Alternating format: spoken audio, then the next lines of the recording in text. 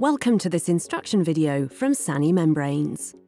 This video is produced as a supplement to the manual and does not replace it. To ensure safe and correct use, please read the manual. Start with inserting the tube sinker into the large pump tubing. Place it in the feed vial and lead the tubing through the feed pump head. Turn the lever to lock in the tubing. Tighten the screws on both sides of the pump head to secure the tube in place. Use the large hose barb adapter to connect the pump tubing to the 8mm tubing and connect it to one of the media inlet ports. Diagonally opposite of the used inlet port, connect the 8mm tubing to the outlet and fit a regulation valve.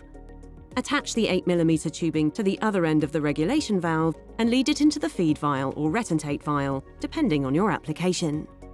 To connect the first manometer, connect the 8mm tubing to the other outlet port and use an adapter to connect it to the 6mm tubing that leads to the manometer.